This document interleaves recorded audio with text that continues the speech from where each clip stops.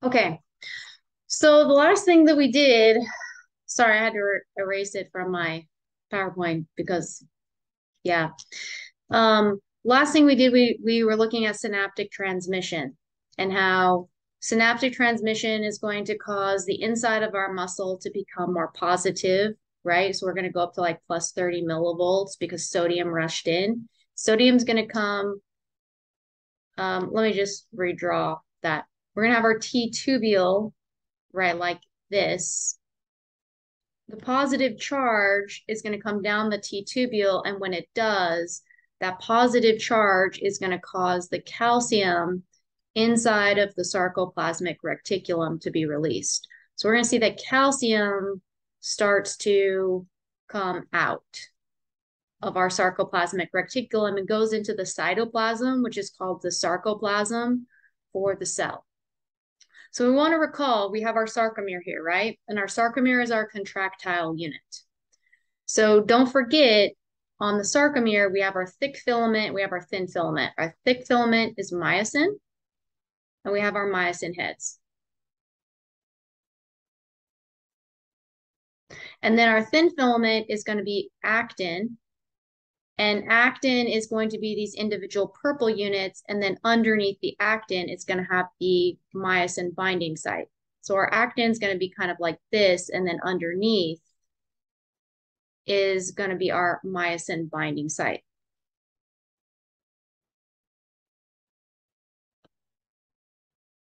Okay. Just recall that the thin filament is also going to have two other proteins. So here is my tropomyosin. And then this is troponin. Okay. So I only drew one up here because I'm not gonna try to draw this out for everything. It's already a little bit small, so I might have to draw this one more time, a little bit bigger for you. But this is a very hard process for me to draw. It has to do with the fact that you have multiple things moving. So it's not like I just bring sodium and potassium in different directions. I have to move the head of the myosin and then I have to move actin. So it's something you have to kind of think about in terms of using your imagination. I know, crazy thought, and how it works. But I promise I'll post another like publisher video that I have that actually shows the actual like animation of how this works. Okay. So here's how the process is going to work. Calcium gets released, and when calcium gets released, it binds to troponin here. Okay. Eesh, go away. It's going to bind to troponin. I don't know why it's doing that. It's driving me nuts. It's going to bind to troponin. When it binds to troponin, what this is going to cause is it's going to cause the tropomyosin to move. And when that tropomyosin moves, it twists. It's going to twist around and it's going to open the myosin binding sites, which I can't do because my picture is secure in here. So I'm just going to take my white pen and I'm going to erase this away. This is why I'm only going to do it to one side because like two sides is going to be much more difficult. Okay. Just like that. So our tropomyosin doesn't go away. It just moves out of the way. So it'll move out of the way like that. Our troponin will also move out of the way because it unhinges. Basically, it unhinges this whole thing. And then that's because of calcium. So the other side's going to do that. All of these are going to do that. Okay. We're going to have to set up a couple of additional things before we're ready to get started with the next thing. One of the things you have to understand is that on every single myosin head, we're storing a little bit of energy. So energy is going to be in the form of ATP. And I'm going to make my ATP, what extra color do I have? I already used pretty much all of them. I guess I can make it yellow, but yellow is such a harsh, so harsh. on here. Just make it black. Just make it black. Okay. So you're going to store a little bit of ATP on each of your myosin heads.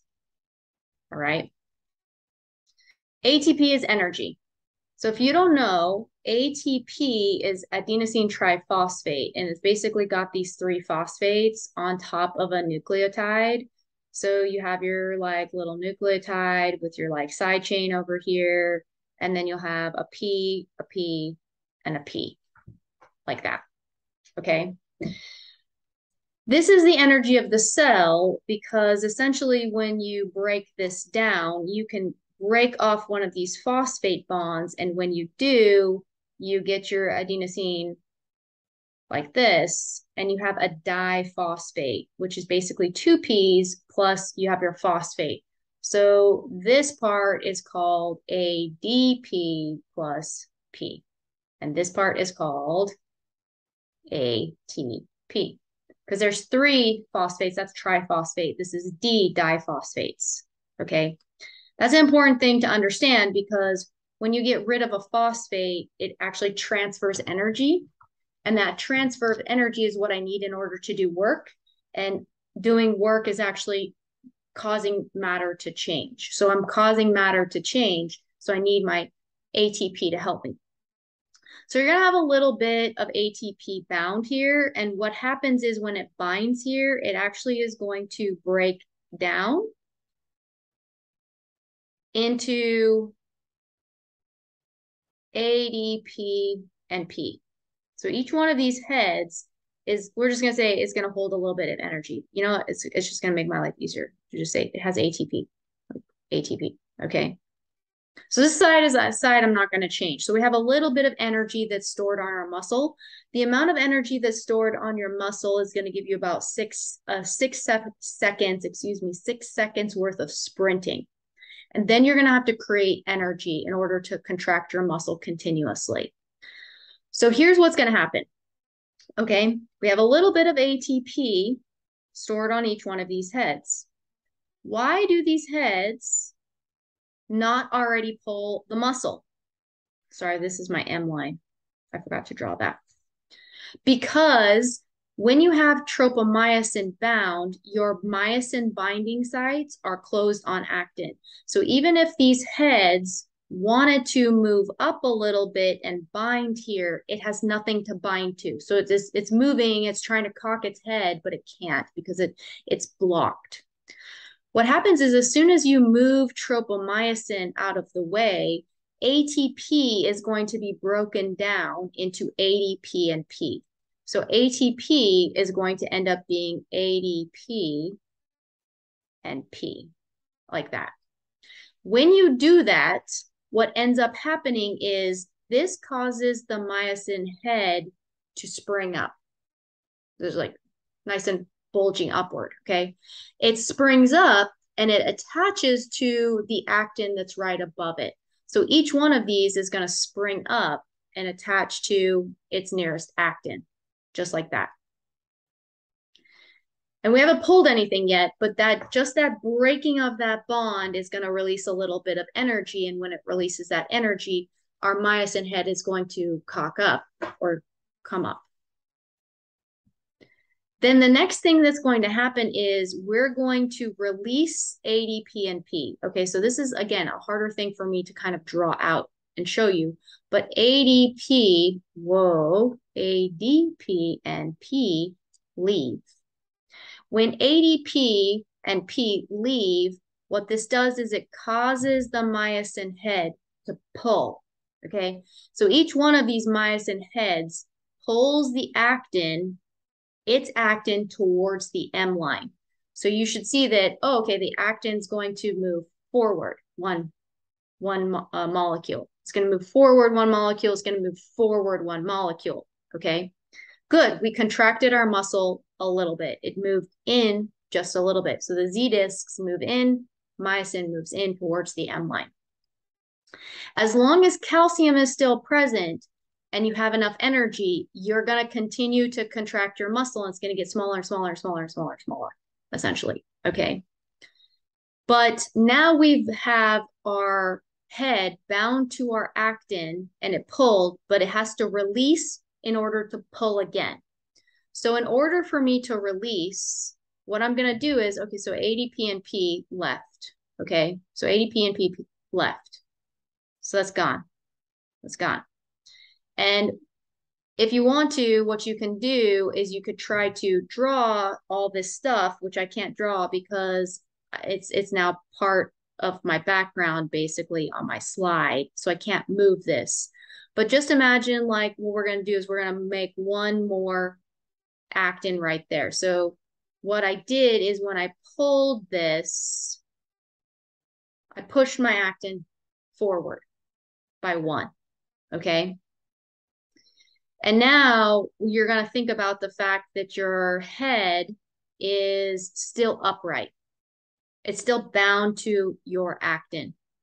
I want to unbind my myosin head from actin so that I can pull again. So I can pull the next one, basically. What I'm going to do is I'm going to have another molecule of ATP. So ATP is going to come in here. And when that ATP binds to the myosin head, what it's going to do is it's going to cause the myosin head to droop. So see why it's kind of difficult to draw this. So this goes away, that goes back down again. And now my head is off of my actin, just like that. So if I need to pull again, I'm going to make my ATP go into ADP and P. So as my ADP and P are bound to the head, it's going to cock back up again. Then I release ADP and P and it pulls forward. Okay. So let me try to draw this out as individual steps for you guys so you understand this a little bit better. This is probably the hardest part of muscle contraction, what happens to move the muscle forward. And then we're going to see what happens to the sarcomere as a result. So I'm probably going to draw this in a slightly different orientation just because it's like the pattern that I'm used to drawing, and I'm going to draw it on this side so I have that side over there. So we're going to say here, let's say our actin has a myosin binding site available. Okay. Basically, your tropomyosin and your troponin have been moved out of the way because our calcium has bound like that. I'm just going to draw one head. So we already found calcium to troponin and tropomyosin moved out of the way. In this case, we're going to have the head of myosin, excuse me, excuse me, that has a little bit of ATP bound to it. Okay. So the ATP bound to it means that the head of myosin is not bound to actin. So our next thing that we're going to do is we're just going to draw our actin again with our myosin binding site here. And we're going to draw the head.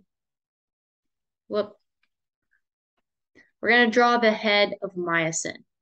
And in this case, the head of myosin is going to come up and attach to my actin when my ATP becomes ADP and P.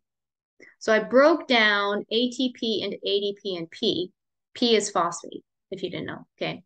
So ADP plus a phosphate, when that gets split, it's going to release energy, and this causes the myosin head to come up and bind to my actin, at my myosin binding site. The next thing that's going to happen is I want to pull this thing forward, okay? So I'm going to have to draw 2 probably. Maybe I'll draw 2 like that. So I'm going to draw this one, and then I'm going to draw that one. And essentially what's going to happen is my myosin head is going to pull that way. See how I kind of like drew it a little bit like it pulled it forward here, okay? So we're going to think about that. In order to do this, ADP and P have to leave. So they have to leave the myosin head. So as they leave the myosin head, you release energy, and that's what pulls the myosin head forward towards the M line, okay? The problem here is that the head of myosin is still attached to actin.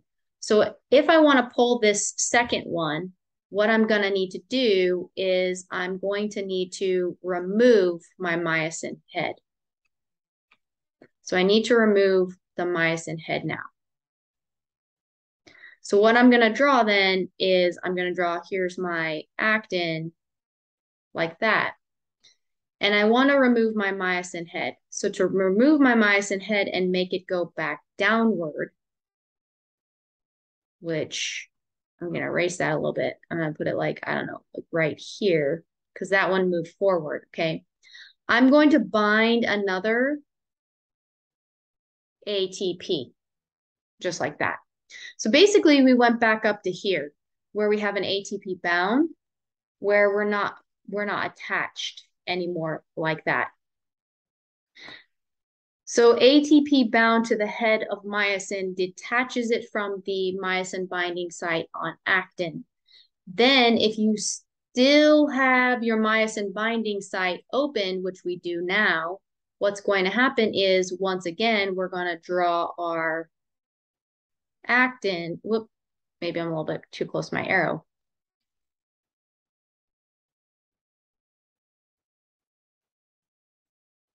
Like that. The other color. And so now the next thing is the head is going to bind again here as my ATP becomes ADP, excuse me.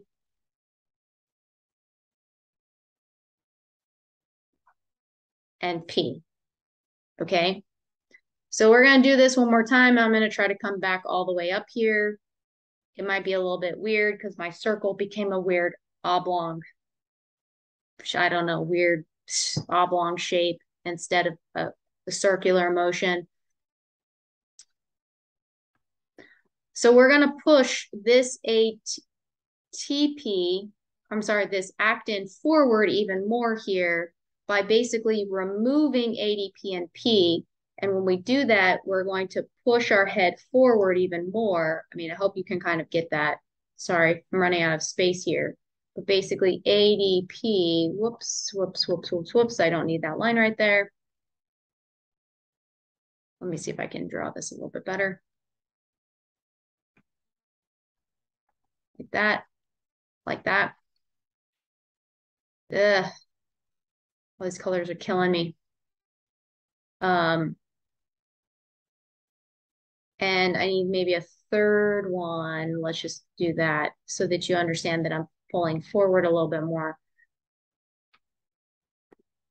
So here I've pushed that a little bit forward because I've released my ADP and phosphate. Okay, those left. They left. Then again, you're going to go back to here when I bind another ATP molecule to my head of my myosin. The head of the myosin will detach from the actin and you'll start the cycle all over again. Okay, I just did this one extra cycle, but technically you could have gone right back to there and that cycle would have continued.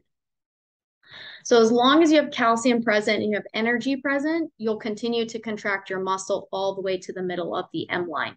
As soon as acetylcholine goes away and you close the sodium channel, calcium gets reabsorbed back into the sarcoplasmic reticulum. And when that happens, you're going to close off the myosin binding sites. So it doesn't matter how much energy you have, your myosin binding site is closed. The head of the myosin will still continue to like bob up and down, but it can't attach and pull because the myosin binding site's not available anymore. So I'm going to show you what's going to happen to the sarcomere really quickly. Okay. I'm just going to make a small sarcomere. Mostly because I can't really draw a big sarcomere very, very well. So this is going to be our relaxed muscle. Just like that. And I want you to think about what's going to happen. Like take a minute, pause, and think about what's going to happen from a relaxed muscle to a contracted muscle. Maybe you do that while I draw out my sarcomere here. This is going to be my relaxed muscle. And I want you to think about going in here and making your A bands your I bands. Like, where are your A bands? Where are your I bands? After, hopefully you draw this out too.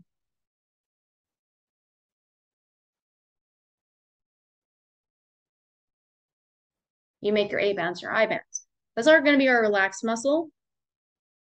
And then below it's going to be our contracted muscle. Let me just erase this and put this in the middle. And here we'll do contracted. So when I draw this, I'm going to have to do something specific. And what I have to do is I have to make sure my myosins are basically the same length. Why am I going to do this? We want to recall when we contract, the Z disc and the thin filament is going to move towards the M line, right, like that. So this is going to move towards the center. So remember, the myosin is not moving. It's stationary. It's moving because the heads are all pulling, but the whole protein itself is staying in its position. So what you should see is, what that means is if I drew this really well, remember this was my A band. Your A band doesn't change. What's going to change is your I band and your H zone, okay? So your H zone was this area here. Whoa, wrong letter completely.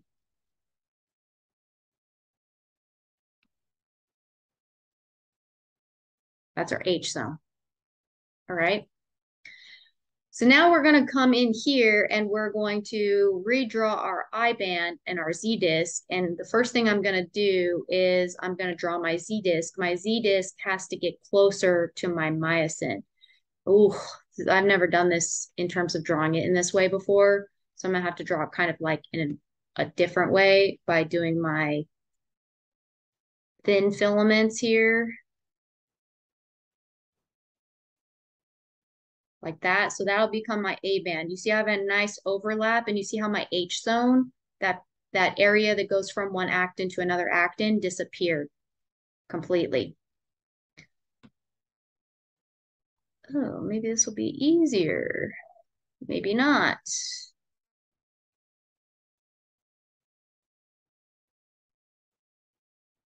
Sort of easier, sort of not. Hopefully you get the picture here, okay? You can look at another picture too to help you. Because this I'm just drawing like really fast. It's meant to show you how here you're gonna have like your I band. So remember that was our I band area. You notice how now our I band area is going to get smaller or disappear entirely. It sort of depends on where the other myosins are, but it's going to disappear. So the A band stays the same, the I band gets smaller, and the H zone is going to get smaller as the Z discs moves closer together. So sometimes I tell students to think about this as if you put your fingers together and you're going to create your sarcomere like this. And when your sarcomere goes together, you notice how the spaces between your fingers go away. That's your I band. And you should see that your I band gets smaller. Your A band, in this case, will seem to get bigger, but for the muscle, it doesn't get bigger. Okay. So that's our contraction of everything. This probably was a lot longer video than I really wanted it to be, this last part. So I hope that all of this helped you figure it out, organization of your skeletal muscle as an organ, and then the microscopic structures, and then was a nice refresher for synaptic transmission and shows you how the release of calcium from the sarcoplasmic reticulum initiates everything and how contraction of the sarcomere works. For muscles at rest, you have to remember, you have to get rid of acetylcholine. Acetylcholine has to be broken down. And if you don't, you continuously contract your muscle. So just kind of think about like your muscles constantly taut and tight is because acetylcholine is still there. Okay. So you'll constantly contract it. You have to relax between each muscle contraction. So you'll have to let your sarcomere bounce back to its original size. So essentially, when contraction is done and calcium gets reabsorbed, what happens is the myosin binding sites close again, and then the muscle is going to spring back. Like I was talking about an accordion, right? The accordion comes in, gets small, and then the accordion comes out and gets long. It extends a little bit beyond its length, and then it is going to recoil back to its original position. Okay. So I hope that helped everybody with some of the muscle contraction stuff. Post some of your questions or come to office hours if you need more help.